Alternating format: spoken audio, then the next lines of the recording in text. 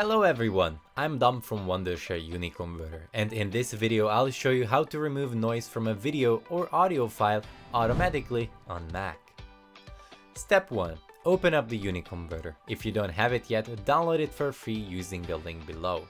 Step 2. Select the noise remover either from the home page under the AI Lab or from the Tools menu on the left side. Import the file or files you would like to work on by clicking right here or drag and drop it from your media browser. Step 3.